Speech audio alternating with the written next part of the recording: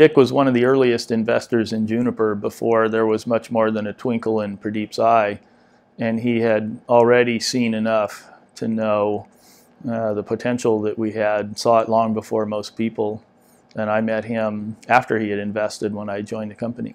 The main contribution I think Dick made to Juniper was unambiguous, unconditional, unending support. Without hesitation, without exception, to the vision that we had and to the plans that we had to make it real, Dick was there 100% of the time. The main influence I think Dick brought to our boardroom, to me personally as the CEO of the company, was a steady hand.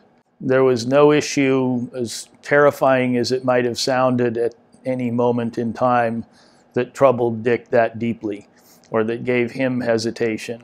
So he was a rock throughout all of the challenges, I'm sure, of building many companies, but certainly Juniper. There were many crossroads in Juniper's early days. Customers, choices in product direction, decisions about new investors and new fundraising, and Dick was at those intersections every step of the way with trusted guidance for not just me, but the rest of the board, the entire company. Dick represents what venture capital investing was born to be, which is more art than science. Dick invested with instinct. He could read a balance sheet or a P&L as well as anybody, but he made his decisions straightforward on what he thought in his gut. And in that regard, he's a craftsman. He's an artist.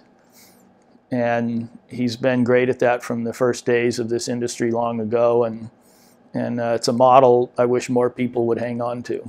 The main benefit of working with somebody as committed as Dick is he uses his instinct. He sees the opportunity and he puts it in the category of committed, and he never wavers. He never looks back. He never doubts. He doesn't wring his hands.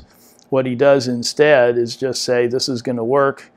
We're on the right track. What do we have to do to make it happen? 100% positive, 100% of the time.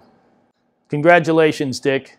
Your instincts, your guidance, your craftsmanship in this industry has gone a long ways, and it's far from over. Congratulations.